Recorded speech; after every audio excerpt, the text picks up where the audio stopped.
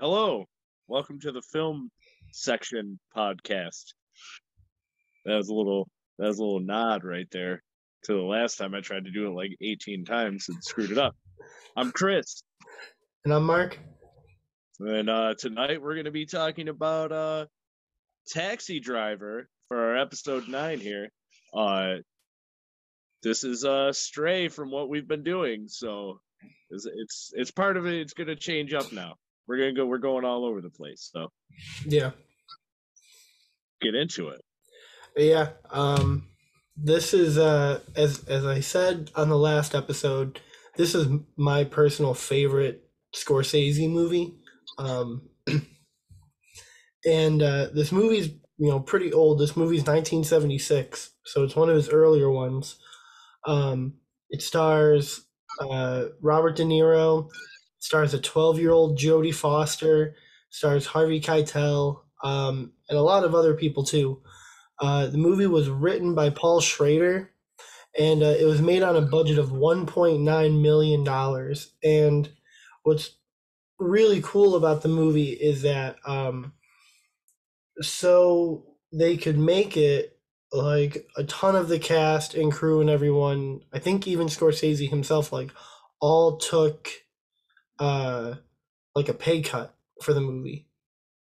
Oh wow, I Yeah. didn't know that. I knew you were gonna hit me with the facts here because this is definitely one of your favorites. So I've actually never like really dug into this movie. Obviously, I told you I'd never seen it, so I've definitely done zero digging. So this is going to be all fascinating. I mean, this movie's really, it has a very crazy history. Because there is also, after this movie came out, there was a man by the name of John Hinckley who was obsessed with Jodie Foster and planned a assassination attempt on Ronald Reagan in order to impress Jodie Foster. I mean, obviously, I knew that this happened, but I did not know that was wow. Yeah, John Hinckley saw Jodie Foster in Taxi Driver and was like, in order to impress this woman, well, this girl, actually, she was barely even a teenager. Well, yeah, she's probably like, Reagan was like 80, 81, so she was like 16 by then. But still, man. Yeah. I mean, John Hinckley pled insanity, and so I don't think I don't think he went to jail, but I do think he went to like a psychiatric center sort of place. I'm trying to think what else. They made a movie about the guy that like took the bullet for Reagan. I didn't know that. Like, it was like an HBO movie. It was like early 90s. I forgot the guy's name. Like, well, I feel like an asshole, but he definitely made a movie about the guy because I think he got paralyzed. I'm pretty sure he got paralyzed. Oh shit! I didn't know that. Yeah, I was born like a couple days after that happened. What? That's crazy. It was at least 1 or 2 days after that happened. I remember looking up events that happened when I like the year I was born, and that was really close to my birthday, like a day off. Damn. Yeah. Crazy. I mean, it's the movie has a very almost controversial history. Obviously, one with the whole John Hinckley trying to assassinate Reagan. Yes. And then also, it's a movie that is very much a product of its time. When you watch it, there is certain language used, certain slurs that are used, certain ways that things are handled. Like the fucking Ku Klux Klansman that was selling him guns. Yeah, yeah. The movie is very much a dirty 1976 New York movie. That guy, like, it's always weird to me because either in a movie that would feature racism, it's either like you expect it or they just use racial slurs out of left field, which is what happened in this, dude. Like, I was just like, oh shit, you got that under the arms. He's like a fucking low level arms dealer. He's coming in with the suitcases full of guns, and all of a sudden he's like talking about he only sells to white people, and he's like Jungle Bunny this, and I was like, whoa, man, like, yeah, it's a like where did that just came? That shit came out of nowhere. it's a very rough movie. Most movies of that time are that way, dude. It's just what it was. Yeah. They depicted most of them depicted realism, and I mean, sadly, it's true today, and it was fucking super true then. Yeah. Like, Oh yeah. yeah. Another thing about this movie, is this movie has the very famous "You talking to me" line that Yeah. has now become ingrained in pop culture and has been, parodied and everything a million times over now. It's also really funny hearing pieces of dialogue in this movie are used like in rap songs and shit. Mm-hmm. Like the part when he's giving that monologue about the cunts and the losers and the low life, like that whole is like here's a man, like that whole fucking monologue was like the intro to some. I can't place the songs names, but I remember them being in the songs. Then the part when he's like shoots that pimp, he's like suck on this, and the guy's like oh. I've heard that in a fucking song, dude. Like, yeah, this movie is super fucking it's left its mark. Mm-hmm. I mean, we'll get into it when we get to it, but the "You talking to me" line was completely improvised. Like not planned at all. Yeah, because he's doing that fucking like meet the Fockers face when he's doing it too, so it's improv. Mm-hmm. Yeah, it was the end of like their shooting. Like that was like one of like the last scenes that they filmed, I guess.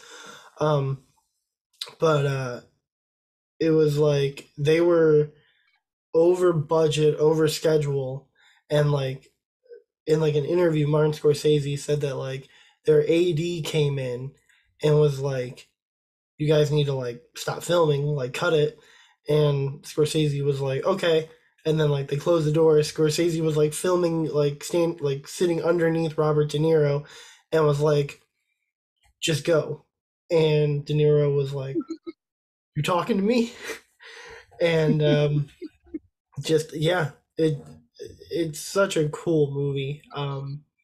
It's crazy. It's just something. It's just something that was organic that happened, and it became like this huge pop culture thing. Yeah, it's oh my gosh, it's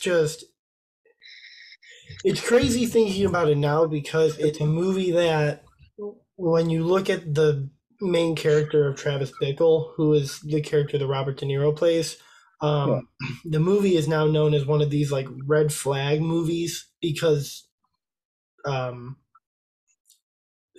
it's one of those movies where like a lot of people seem to not idealize De Niro's character, but are like, characters like him or Joker or like Fight Club with like Brad Pitt's character and stuff like that, where people are like, "Oh my god, I'm totally like that guy." Where it's like, no, Travis Bickle is like a PTSD, paranoid Vietnam veteran. It reminds me of like how people like Scarface, like they like quote it and this and that, and like I was like a piece of shit. Like, Yeah, there were no redeeming qualities about that character, bro. Like he was a piece of shit, and people are like, "Okay, I reloaded," and fucking doing their fucking Scarface quote lines like, "I want to be Tony Montana." Like, no, what? No. yeah, It's just like that. Yeah, definitely. I definitely lately with the Joker though, like people get a little out of like, oh man, I could feel that guy's pain. Like, hmm no, you can't. It's a movie. Some people can't distinguish, man. I don't understand it. Like, yeah, I think some people see like like they see something, one thing they can relate to, like as a personal problem, and then just cling on and be like, "Hey, I'm like that guy." Everything, you know what I mean? Like, yeah, it's okay. It's okay to relate.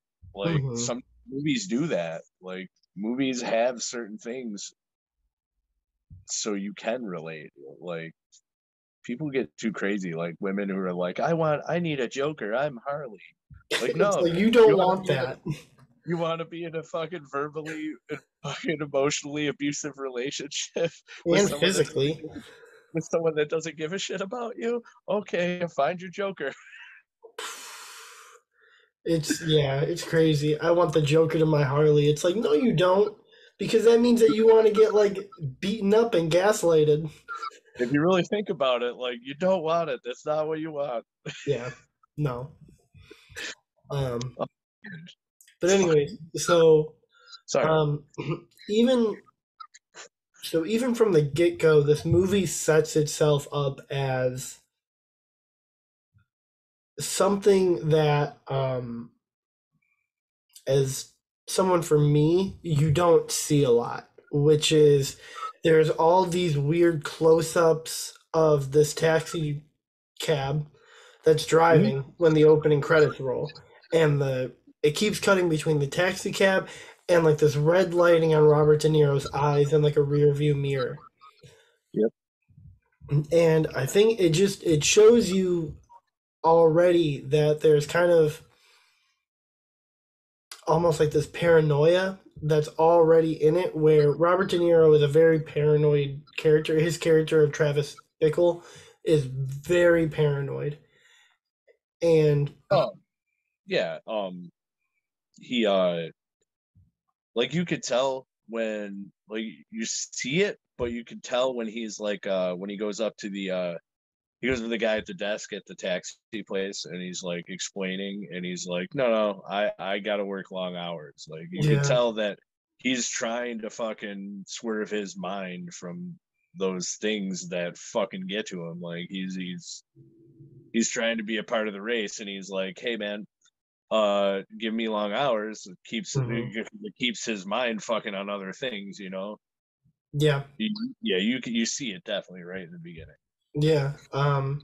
So yeah, like as you said, he gets the job at the taxi cab company, um, and uh, and so he's just driving around, and we get sort of this narration from him that comes in throughout the rest of the movie, where he gives a very amazing speech, but a speech that I don't think I could repeat now, in today's modern era, because it's just, whew, it is offensive. But Yeah, he's the guy, that guy. Yeah, he's talking basically about how shitty the city is, how shitty New York City is, and how grimy it is, and how the people are terrible people. And I think what is so like awesome about it is that it's the city actually looks gross, especially at night. The city looks so disgusting. Everything looks very wet for some reason. Um, Everything has like kind of like this almost like green sort of tint to it that makes it feel very kind of dirty and gross. it. I'm really jealous because when films capture it in this time, it's like I'm never gonna see that for myself. So all I have is these movies Yeah. because they came into New York and cleaned that shit right the fuck up. Yeah. The view and feel of this movie is New York at that time. Like the slime, the grossness, all that is very real. Mhm. New York was a disgusting place. You're the man talking about he was wiping cum out of the back seat, dude. Like, Yeah. oh, the guy that was asking the questions that filled out the application. You know, that's Joe Spinell. He was Maniac. He's the maniac in Maniac. Really? I didn't know that. That's really cool. Yeah, he was. Yeah, what was his fucking name? I forgot his name in the movie, but I'm gonna get yelled at or something by somebody if they ever talk to us. But yeah, he was in Maniac, and he until he died, he was Sylvester Stallone always gave him that little part in Rocky too. Oh, that's really cool. I didn't know any of that. I think in the first two Rockies, he's in there. He's like a minor player. Like he plays like I think he plays like a Philly mobster that's like friends with fucking or just knows Sylvester or knows Rocky or whatever, just like Mhm. pops up here and there. But yeah, yeah, that guy. Um, that's really cool. It But was, man. so I thought so too. Yeah, I saw him. I was like, holy shit, man, that's fucking awesome. um, and so it's around that time, after he's kind of talking about how he's wiping like cum and blood off of the back seats, where he's driving around again and he sees this woman. Her name in the movie is Betsy, and she works for a like some sort of like team, like marketing team almost, that is trying to get this presidential candidate, Palantine, to be like to get nominated for office. Wouldn't that make her some sort of campaign manager or something? Yeah, Or it was something like that. yeah, Um, and so Travis Bickle has like an infatuation with her and drives by this like campaign office every day and like stares at her until one day he finally just comes in and is like, "Go out on a date with me." Um, and so she's like, "Okay." So what? This is the part I don't understand. Like, you're taking a woman on a date. You're like, you're you're going to the you're taking her to the pornos. well, that was the second date. Oh, sorry. Yeah, Yeah. my The no. the first date he took her to like some like coffee place. Yeah, yeah. And that was when he told her that like he didn't like her coworker, the guy with like the very big fro. White guy with a big fro. Um Oh, that guy that's Albert Brooks. yeah, Yeah, that guy. you know, he's just like Mel Brooks' son. Uh, he's the voice of Nemo or Nemo's dad. That's fine. Anyway, so that guy with the big fro. So he's kind of a wad in this movie, so I'm just gonna refer to him as that guy. Um Okay, fine. Just saying. Just saying. Nemo's dad. Just saying. Yeah, that's cool. He lost his son. Bad parenting. His son almost died on multiple occasions.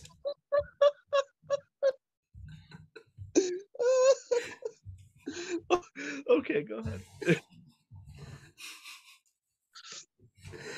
Anyways, so that guy is like talking to, or no, Robert De Niro is talking to Betsy about how he doesn't like that guy, and is like, over and over is saying like, I don't like that guy. His energy was off, and like the vibe between you two just doesn't seem right. But the vibe between us is like, did you feel it? And she's just like, yeah, yeah. And he's just like, cool. Can I take you on another date? And then in the He was narration, he was in.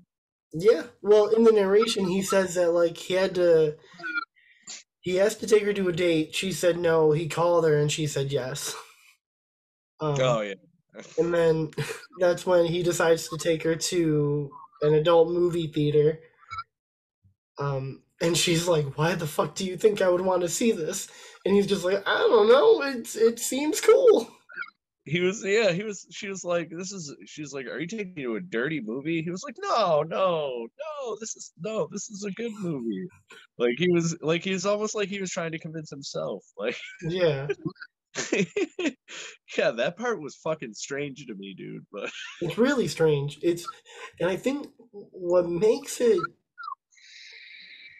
I think what makes a lot of this movie so almost uncomfortable, because there's obviously like the skin flicks that he goes to see, and then there's a lot of prostitution in this movie with underage girls, and they are just outright talking about how they're underage.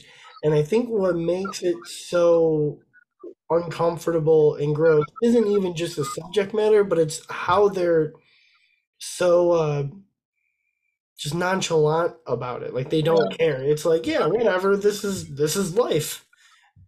yeah, she's 12. It's fine. yeah, and so it's like I think that along with the music, which I mean, the score for this movie is amazing. Um, This score is fucking fire, dude. yeah, um, and I think what's really cool, filmmaking wise, is the theme song for this movie that like plays kind of throughout the movie.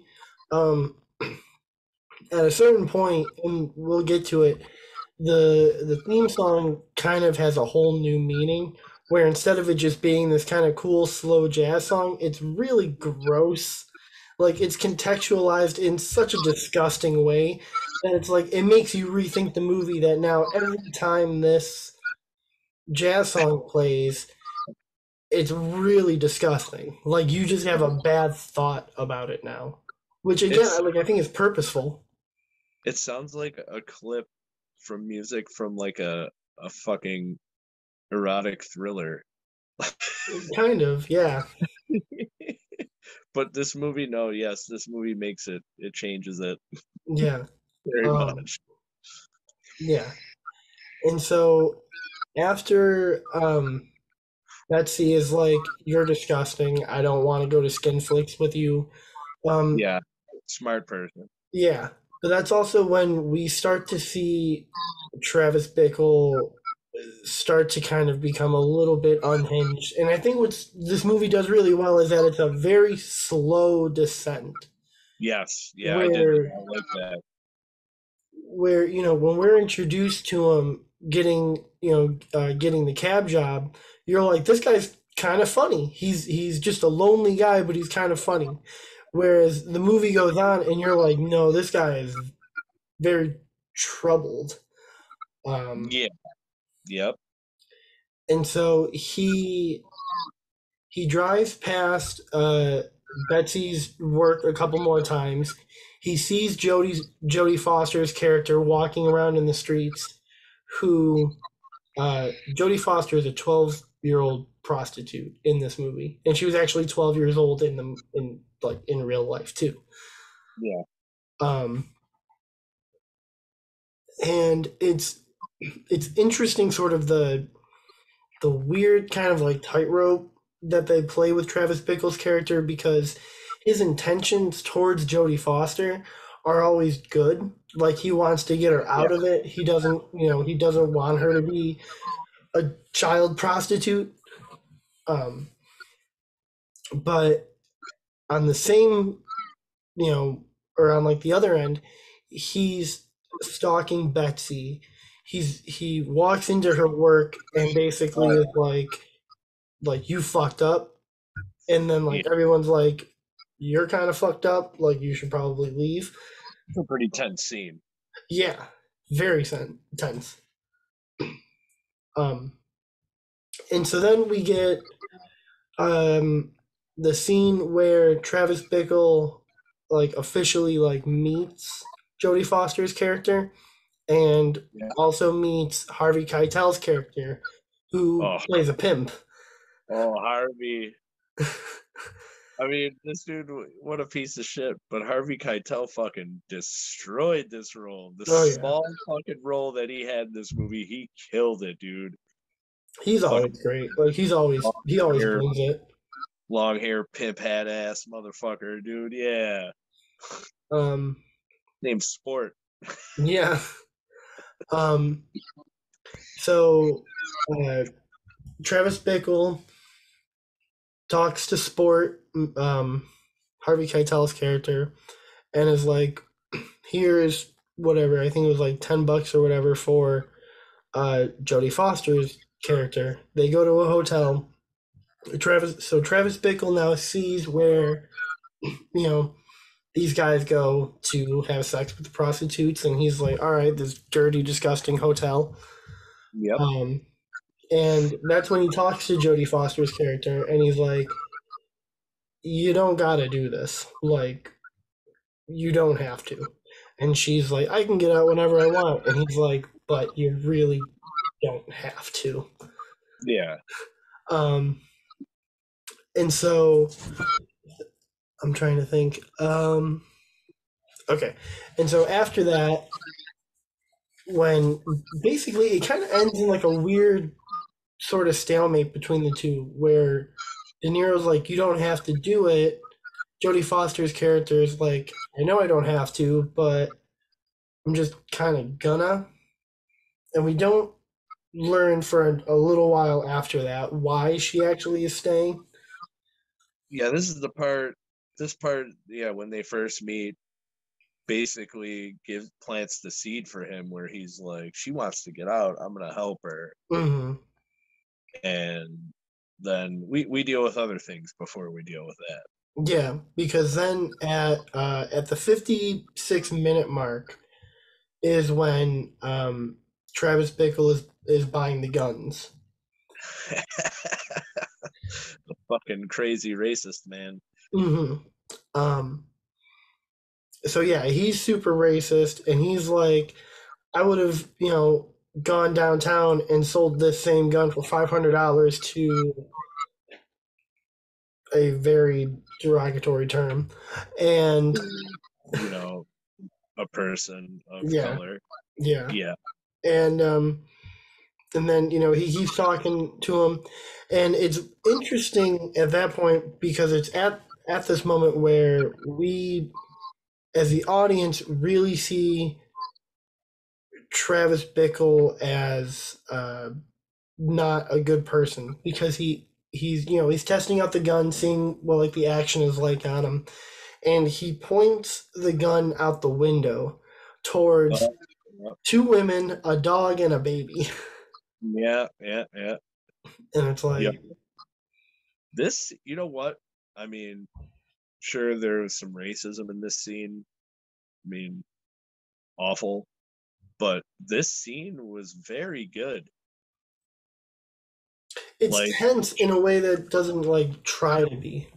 yeah, like the guy, it's just the guy explaining every gun, dude, Hmm. was so good. Yeah. That was good.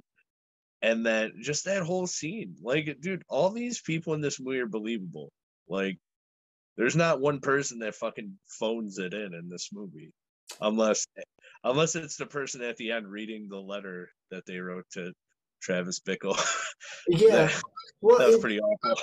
it's it's this thing of really none of the characters, or at least a good majority of the characters, are like 100% good. Everyone either lies in that gray area or they're just kind of pieces of shit. But there's no good person really. Right, No 100% good person at least. right. And I think this movie does, just an amazing job of that. Um, Yes, agreed. so then the it's after the scene where Travis Bickle um, buys a bunch of guns that he goes to some sort of like rally for this Palatine Yeah, guy and yeah. talks with a Secret Service member and totally like weirds him out. Well, that scene was fucking wacky, dude. It was super weird. Oh Um, wow. like Gave him fake address. fake Dude, name, fake address, yeah. he made that scene that way, dude. Like, Oh my god, he was so good. Like De there, Niro's acting in this scene especially is just holy shit. Like no one else could do that. there are two ways this scene could have went. He could have had like a legitimate conversation with that guy, or what he did. And what he did was fucking like, I was like thinking in my head, I was like, if I like, I've been in this position, and I feel like this guy should just be like, yo, have a nice day, man. I gotta do my job. Hmm. But no, they kept going, dude. Like, it didn't stop. It's it's just crazy because it's this thing of De Niro is doing such a good job at being so charismatic, yet at the same time being so unhinged to the point where like you feel like he's just about to snap. Yeah. And to sort of just again to just kind of walk that line between all like it's such a fleshed out believable character. That at no point does it feel like a gimmick. At no point does it feel um fake. Like it's so realistic. It was at that moment that whatever name he gave, whatever fake name he gave, that he immediately went on the FBI watch list. Mm-hmm. That Yeah. dude was like, "Hey man, listen, I'm gonna need some information on a name." Right when he walked away, dude, they saw that shit. We were Yeah. watching. Yeah. And then and so after, Travis Bickle talks to the Secret Service guy, he goes back to his apartment, and this is where you see full paranoia mode, but you also get the very, very famous scene, "You Talking to Me," at 1 hour, 6 minutes, and 41 seconds. The sick, the sick fucking, the sick montage of him fucking taping the knife to his boot, uh, crafting that arm holster to where he could fucking just open his hand and the gun pops out of his sleeve, like just loading up the weapons, all that shit. You get that, and then just leads you right into the most iconic scene in the movie. Mm-hmm. Like, it oh my gosh. I mean that it is, that is one of the most iconic scenes in cinema history, where the very first time I ever heard "You Talking to Me" was in Hey Arnold. Yeah, they were putting that shit in everything. Everything. Yes. Like Hey Arnold, the Nickelodeon show. They had Hey Arnold talking to a mirror saying, "You talking to me? You talking to me?" In a Nickelodeon show. Like that is how far, and there's only a handful of movies I think that really transcend pop culture like that. The Shining is one of them. Taxi Driver, I think, is another. There is a very small selection of movies that really just are ingrained like that. Dude, regular show had Ash from Evil Dead in it. Well, regular show's a little different though. Yeah, but it still was on fucking Cartoon Network. You know what I'm Yeah, saying? that's true. But regular show Was amazing. it was amazing. Don't get me wrong, I love that show, but that show is specifically made for stoners. Dude, oh for sure. But my kids loved it. Dude, this is the only Great reason show. I knew about it, dude. My kids wanted to watch it all the time, dude. We watch like every episode. It's amazing. It's so good. Yeah. Um, yeah. But it's just, but yeah, "You Talking to Me" is just one of, the most iconic lines just ever. One of the most iconic scenes ever, to, the point where a kid knows that line, that scene, but doesn't know what it's from. Yep. Yep. Um, which is insane.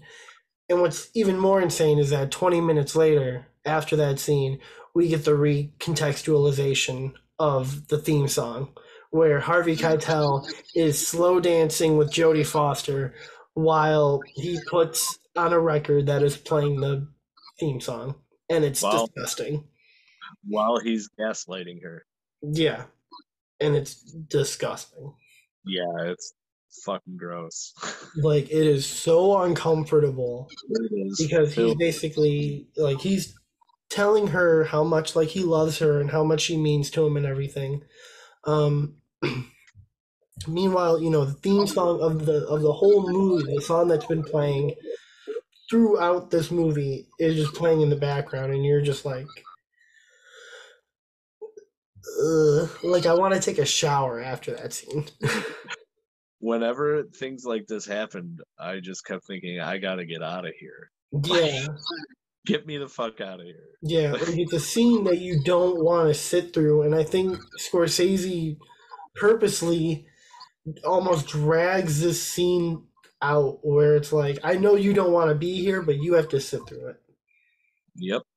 Um, and then it's not very long afterwards that we see Travis Bickle has shaved his head into the very infamous mohawk that I think a lot of people know.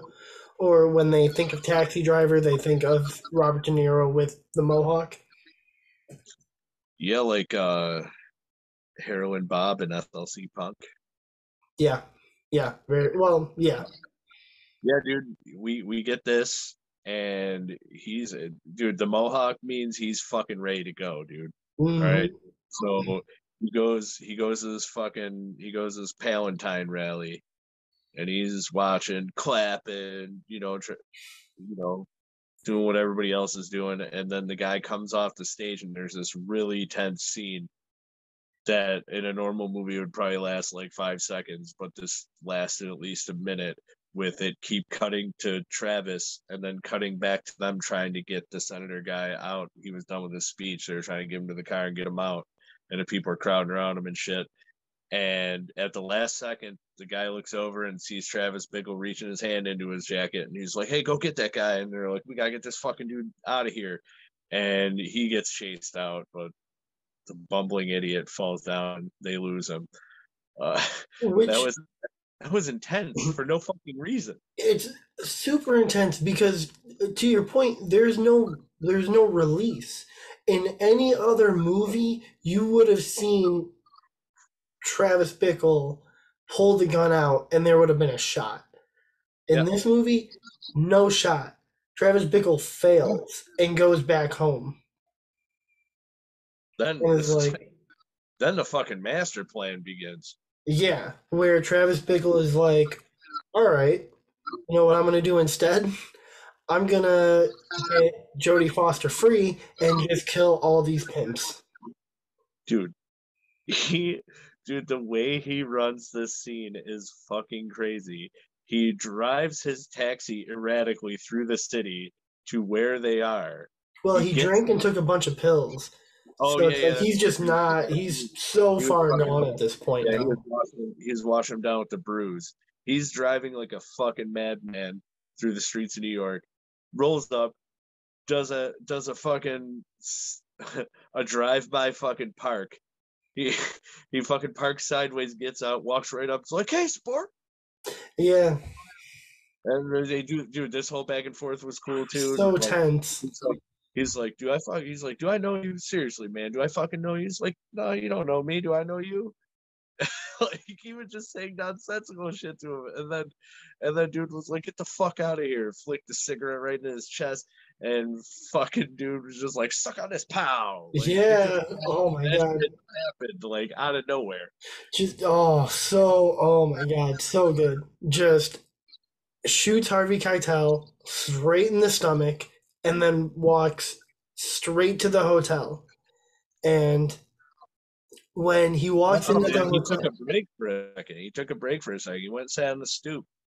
oh yeah, that's right, that's right. He does sit on the stoop for a minute, is like, okay, and then gets up, Yeah, walks into the hotel, sees like the really grimy like hotel owner or clerk or whatever, and shoots his fucking fingers off yeah, with that fucking elephant gun.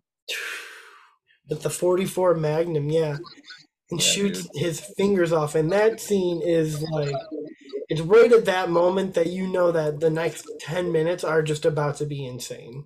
Which, That's a well shot scene, dude. what? That's a well shot scene. Oh my God, it's amazing. Like the whole sequence, dude. So fucking good. Hmm. So fucking good. Because it's after he shoots the guy's fingers off. He goes back to Harvey Keitel, who Harvey Keitel comes into the hotel, shoots De Niro, like kind of like nicks him in the neck, Yeah, he got nicked in the neck. Yeah.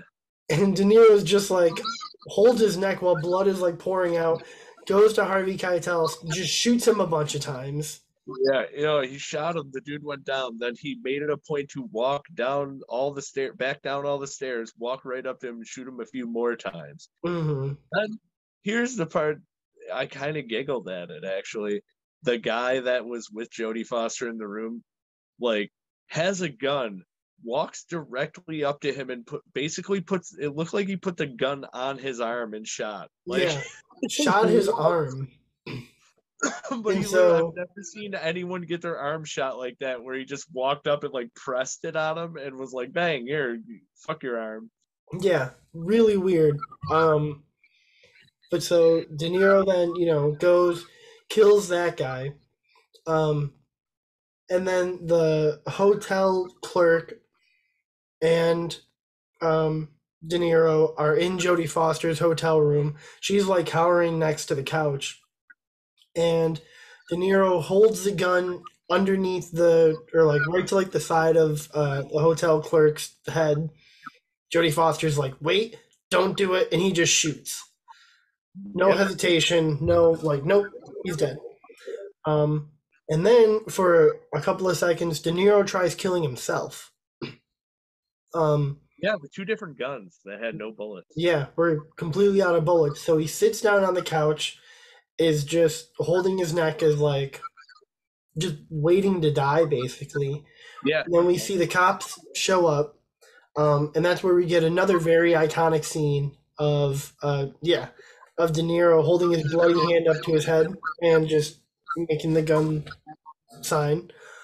Um, and then it cuts to um, the narration by Jodie Foster's character's parents in the note that they sent him. Mr. and Mrs. Steensma. Yeah. Um, and so Jodie Foster's character is Iris. I'm just now remembering that. Her character was Iris. Yeah. Um, and and so there's a voiceover with her dad basically being like, "Thank you for essentially rescuing our daughter." There's all these news clippings of like hero taxi driver like guns down like gangsters and pimps and stuff like that. And so everyone thinks of Travis Bickle as like this great guy, as this hero. Yeah. And then it's after that. I think it's like a couple of months later or something where Travis Bickle is back driving the taxi cab, and who gets in his cab but Betsy, the woman who's doing the campaign managing stuff. Mhm. And she talks to him, and she's like, heard that you saved, uh, or heard that you're a hero and everything like that. He drops her off, and she's like, "How much do I owe you?" He gets rid of the fare and drives away, and that's the end of the movie. Yeah. What was that? I think he's just super paranoid because I think the movie ends still with this sense of him being very paranoid, where he does not trust anyone. Like I don't know why. I just didn't really get that. Like he drove that woman, she talked, and then she got out and he was like, no charge. Like what the fuck what did that mean? I think for me, I think it's a way of De Niro basically saying like, because the way I took it was just he doesn't want the record or the recollection of them knowing. He's just a very lonely guy. He doesn't trust anyone. He's very paranoid. He's like, no. And she might know Okay. that, Wait, he wanted to assassinate Palantine. So it's, she kind of seemed like she wanted to say more, or she was gonna be like, why don't you come hang out? And he's basically like knows how dangerous he is. So he's not going to allow himself to get involved in people's shit or get involved with anyone. All right. yeah, it just seems like he's, the loner. I'm a Yeah. loner, Dottie. A rebel. Dottie, rebel. Yeah. Yo, this movie was so fucking good, dude. Yeah. I love this movie. Let's Why, not forget. why don't we just get into the likes, I guess? All right. Well, let's also not forget that Everybody Loves Raymond's dad was in this movie. Yeah. Yeah. Yo, Peter Boyle's the shit, dude. Pretty underrated guy. He's done a lot more serious shit. A lot of more serious stuff in like in like the 70s and 80s, and then it was in like the late 90s, early 2000s when he was doing like Everybody Loves Raymond and Scooby Doo and things like that. I just about liked everything about this movie. I think I may have liked everything about this movie. That makes me so happy that you love this movie.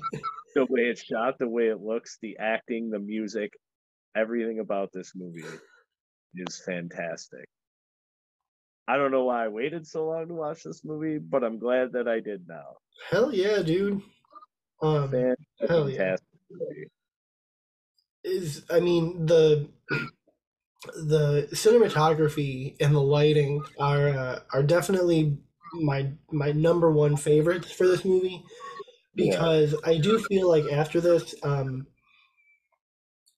not that I mean Scorsese's really good at having a different feel for a lot of his movies, but I do Mhm. feel like Taxi Driver is very one of a kind in that it's the way it's lit, where there's one particular scene where it's I think it's like during like one of like the rallies or whatever for Palatine, where it looks so warm and like hot outside, Mhm. and then they go to Bickle's apartment and it's so dingy and dirty, and the lighting changes, just it almost like desaturates to like this very muted green, which for 1976 I can't imagine is easy to light like that. So Yeah.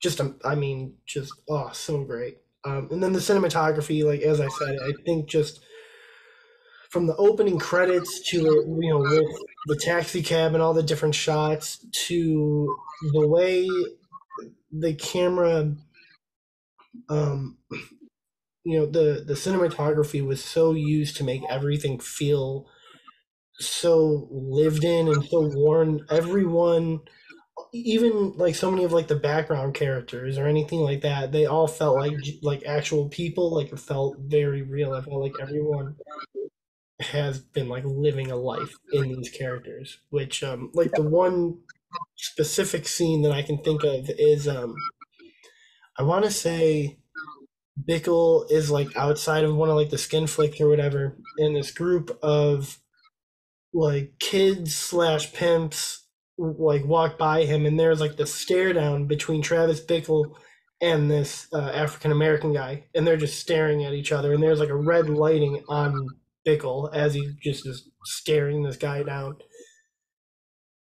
and it's like again, like not many other movies aside from Joker that kind of rip that scene off a little bit, and we'll get to that, but um, Hey, also, that movie rips off a movie with De Niro, who happened to be the host.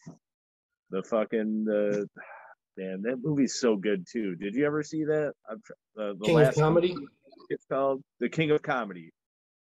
hell yeah, Dude, that is a fucking fantastic movie, dude. I didn't Mhm. watch that until like last year or the year before either.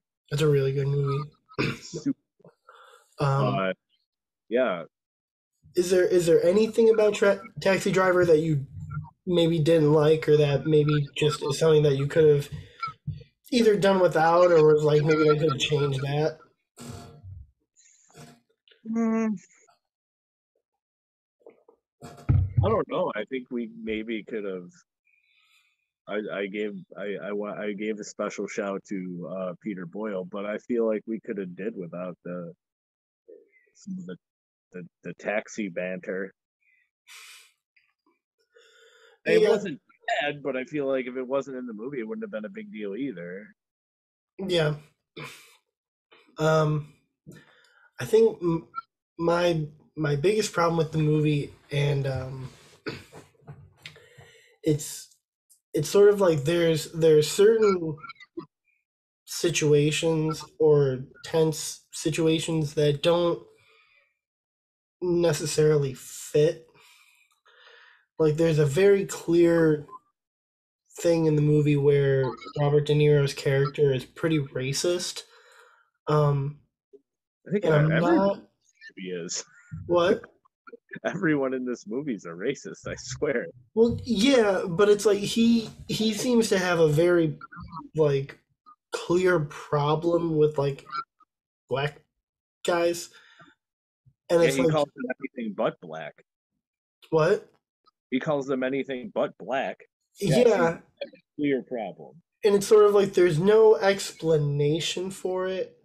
Um, and I mean, again, it's 1976. I understand that that was still a very, very, very racist point.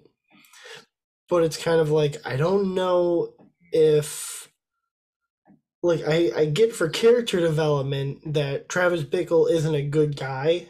And so him being racist is, probably just another reason for us to not really like him. But it's kind of like the racism doesn't mean anything because in the end, he kills three white guys. So Yeah, it's like I don't know really what the point of that was. Especially if he's like if he's like a Vietnam veteran, it's like I feel like he would maybe have a problem with like a different race then because of yeah, what he would have seen overseas. yeah, absolutely. So I don't know. But That was really the only part. I think his racism, it clearly stemmed from that. So when he comes home, he just fucking hates anyone that's not white. Yeah, yeah. That's honestly probably what it is. It's not like he's still in Vietnam and he's like, oh, those whatever slurs. Yeah, He's home and it's all different kinds of people. So he's like, oh, look at that, and like just takes that with him and but uses this. You know what I mean? yeah. He's very like he seems like he puts himself on a pedestal, but he's so like socially like just unaware that like there's just this wild disconnect really between him and reality. Where he's like, come on, get out of here. There's that scene when he's like, I do 50 push-ups a day. I don't put poison in my body. Like And he's he's like holding some his hand over a flame. yeah, like he's some kind of fucking like above everyone sort of deity, and there's nothing wrong with him. Like he's like the moral one, but everyone else is disgusting. Yeah.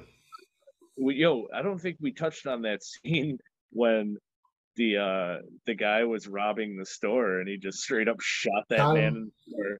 Then keep going with the weirdness. The store owner's like, I got this, and just starts beating his dead body with a pipe. Yeah. Takes all the guns. He's like some kind of fucking mafioso. He's like, I'll clean it up. Like, what? Yeah. What? It's Man, weird. the counter. Yeah. What?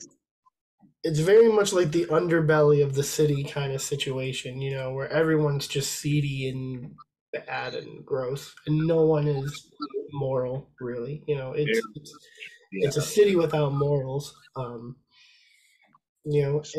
like, so what would you rate this movie? 10.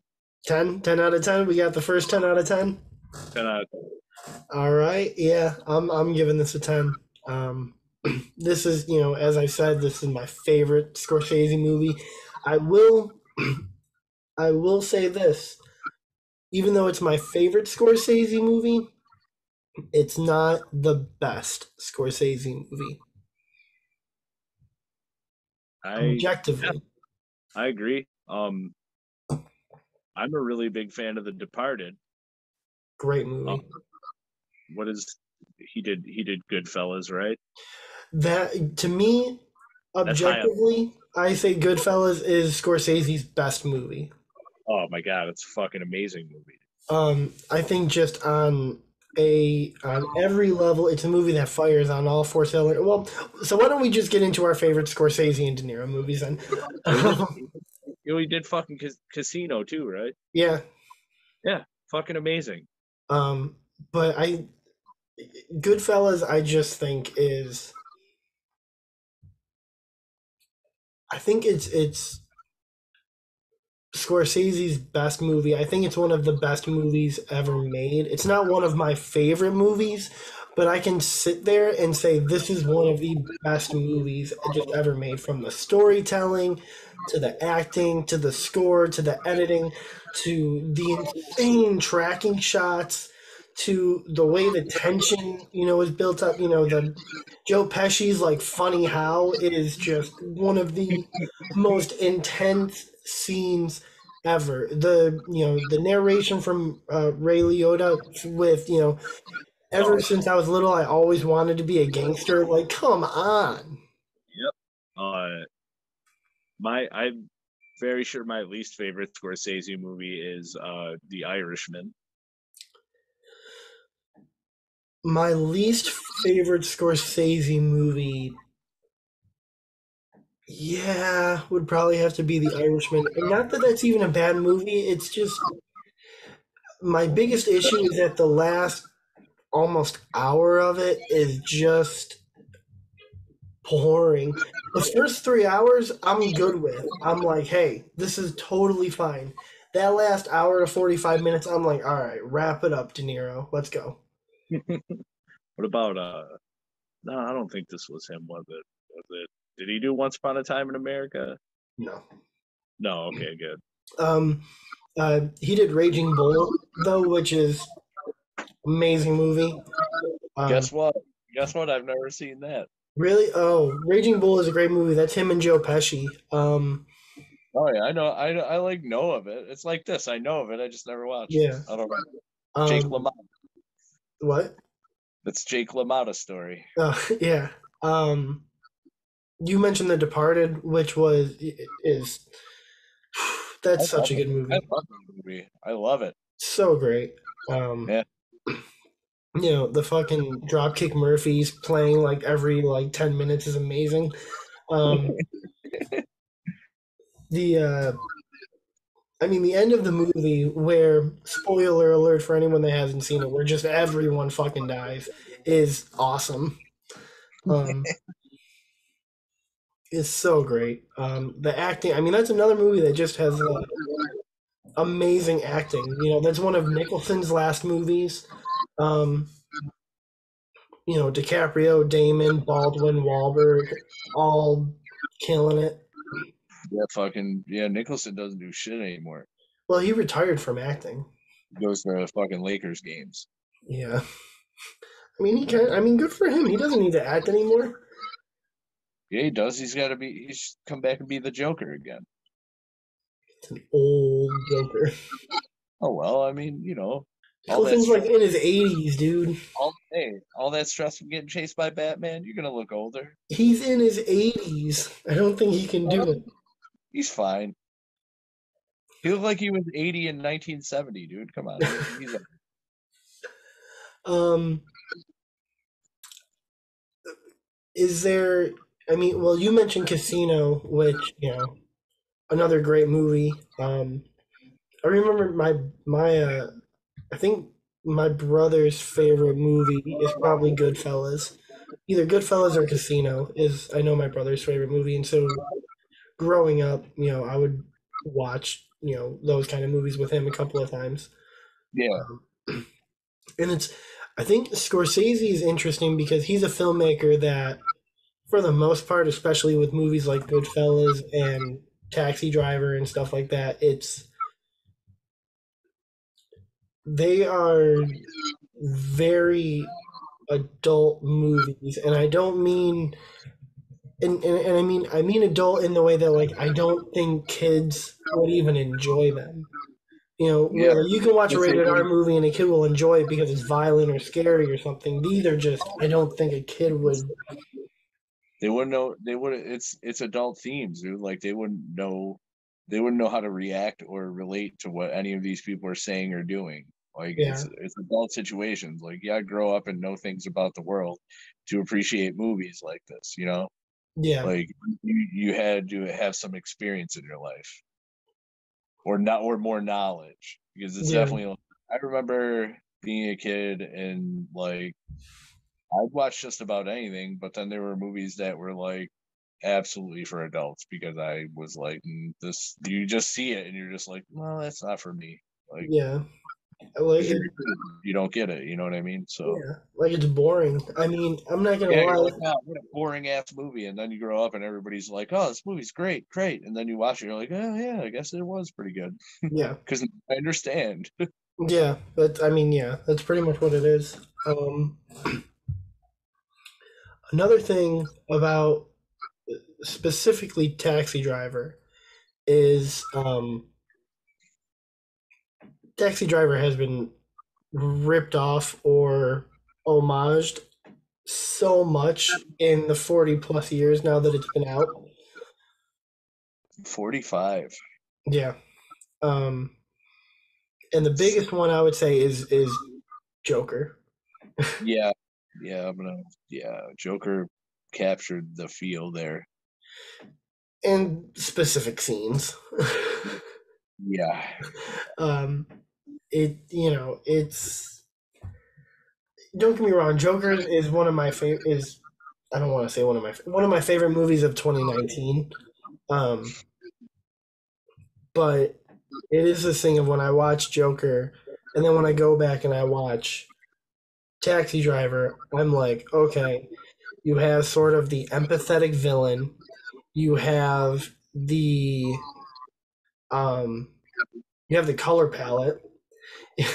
You have certain shots like where in Joker there's the clown guy in the taxi that drives by Joker, and Joker just the same exact camera movement. Joker stares down the guy in the clown mask, where in Taxi Driver it was Robert De Niro staring down the one of the pimps. Yeah. It's just things like that, literally down to as I said, the color palette. I think there's even um like just the just almost some of like the mannerisms of Joker when he's not sad. His smile is very like charismatic and scary. Whereas same with Travis Yes. Bickle, where when Travis Bickle is smiling, is very charismatic but scary. Yes. Yeah, yeah. Definitely a lot taken from this movie for the Joker, for sure. Yeah. Um. So, what kind of movie? I guess would you? What kind of genre would you like to see Scorsese go after? Because he sort of did horror with Shutter Island, which is a great movie that I love. I love Shutter Island. You never seen Shutter Island? No. You would really like that one. That would be Maybe I really. should watch it, but from what I like gathered, I had no interest. I don't know why. I think you would really like it. It's DiCaprio and Mark Ruffalo. Oh, the Hulk is in it? Yeah. My man. Um, it's really good. It's not scary, but it is a very psychological thriller. Okay. Okay. Um, but like what kind of movie would you like to see Scorsese sort of tackle next, or even Scorsese and De Niro combo again? I want to see a Scorsese comedy, bro. I want to see some yuck yucks from Scorsese. I don't know what his comedy I would don't be know, like. dude. Like honestly, I don't know because I feel like he's hit every beat.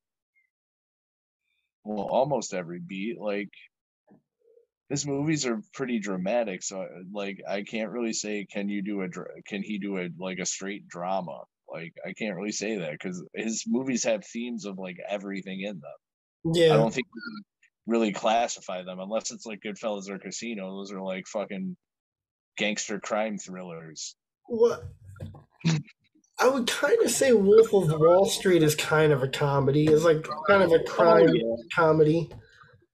it's very over the top in its way. Yeah, Um, funny. yeah.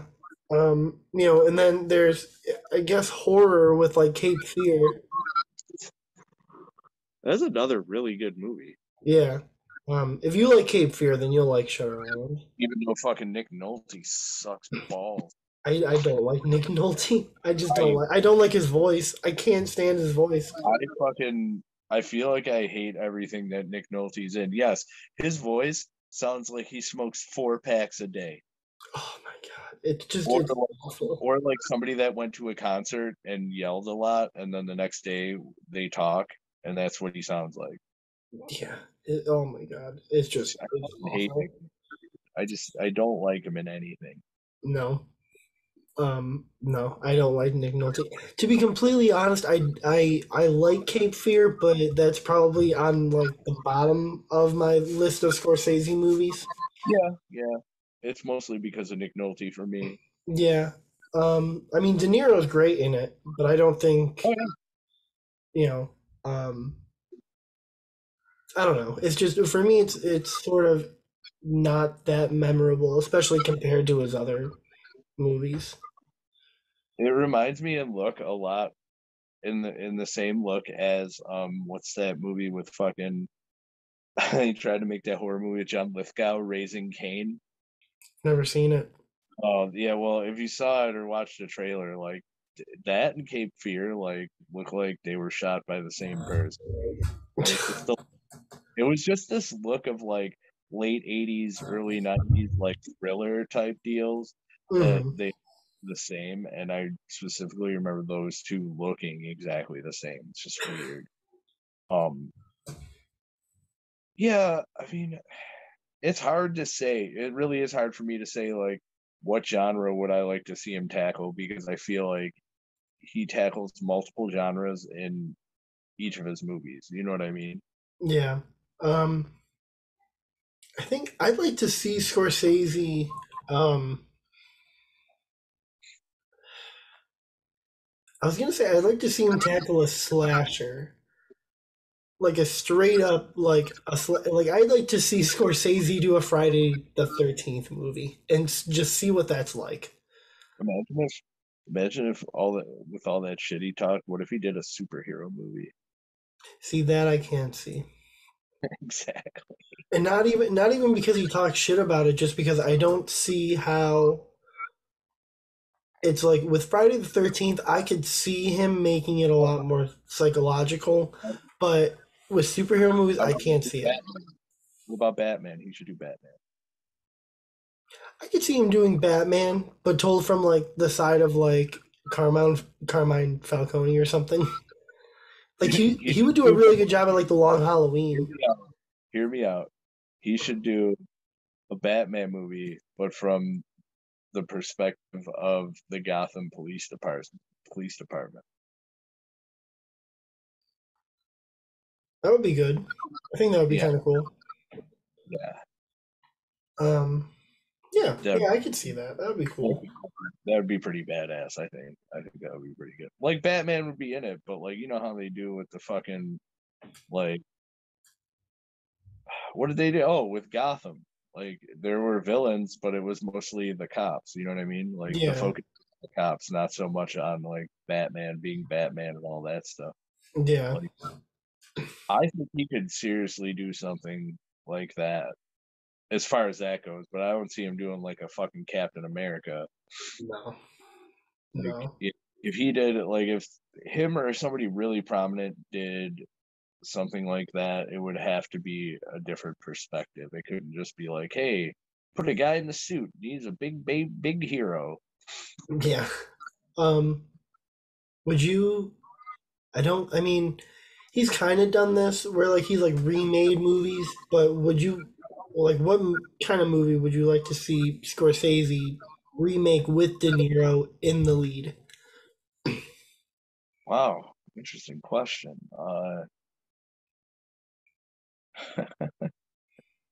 Hmm.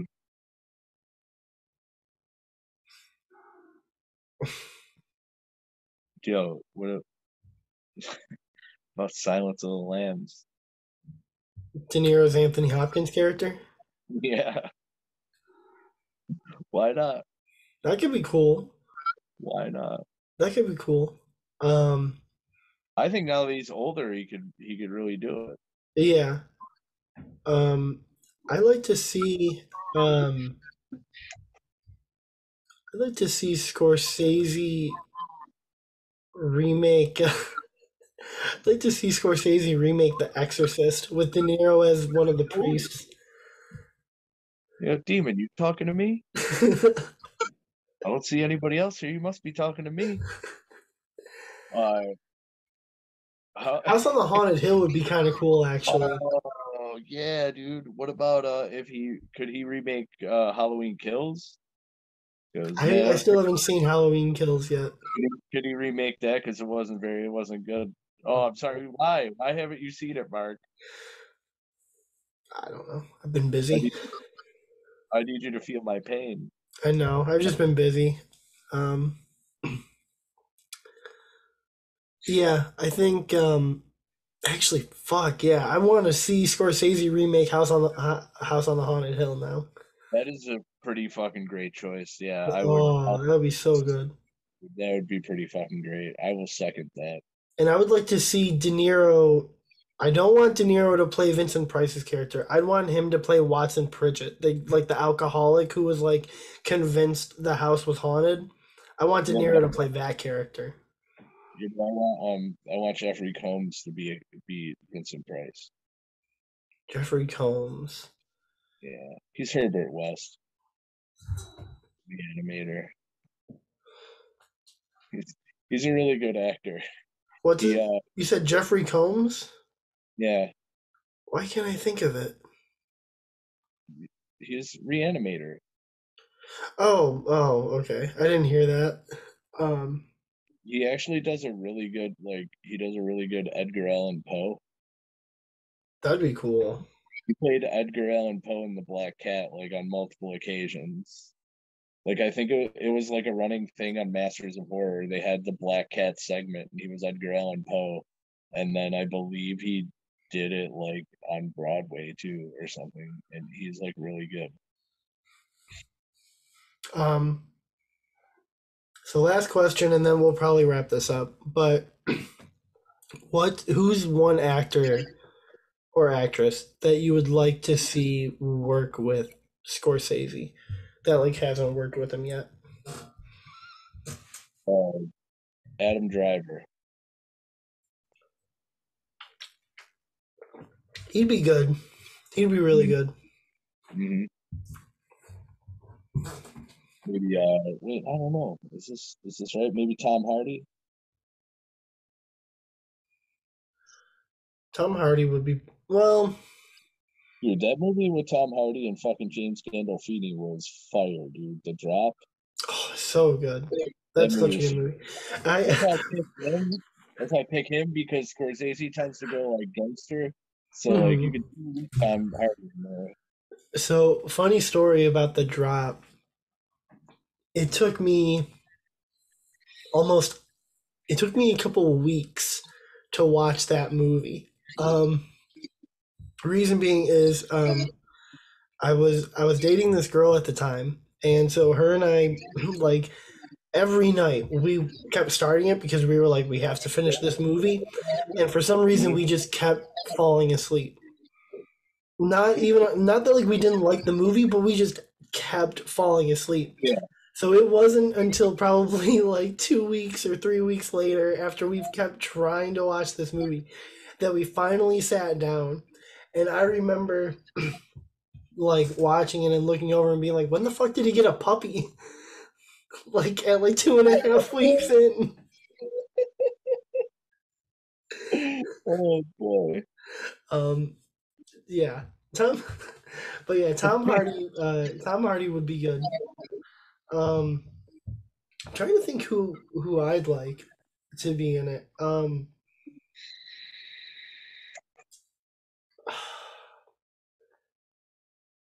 Honestly, I want to see Adam Sandler be in a Scorsese movie. I think he can do it. After Uncut Gems, I think Adam Sandler can do it. Okay. Yo. I mean, a few years ago I would have laughed at you. I mean, I'm laughing now because it was out of left field, but after Uncut Gems, yeah, I think he could pull it off. I think if he played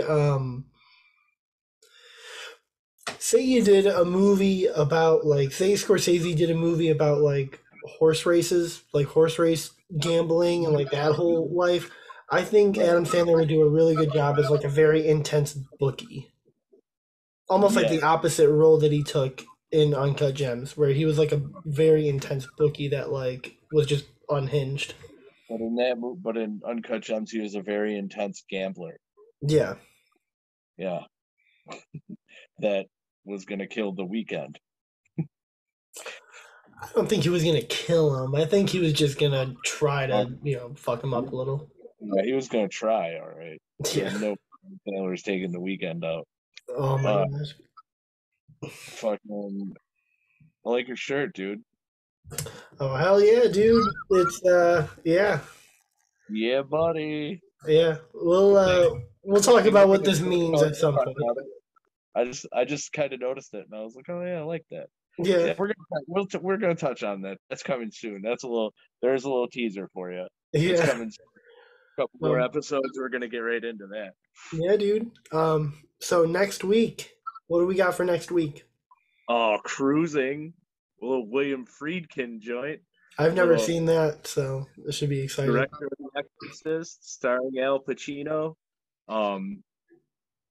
It's very dirty and gross. A lot like it's the look of it is a lot like Taxi Driver.